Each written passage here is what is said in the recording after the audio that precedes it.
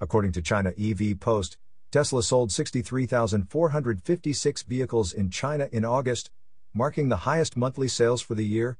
This is a 37.27% increase from July, but a slight drop of 1.91% compared to the same month last year. Tesla's Shanghai factory produced the Model 3 and Model Y, with 23,241 vehicles exported in August.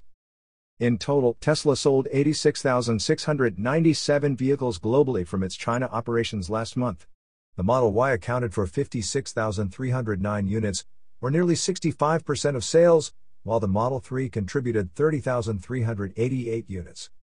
China's overall new energy vehicle sales hit a record 1,027,000 units in August, with Tesla holding a 6.18% share of the market.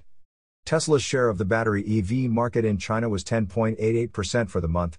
You are listening to Yuan News.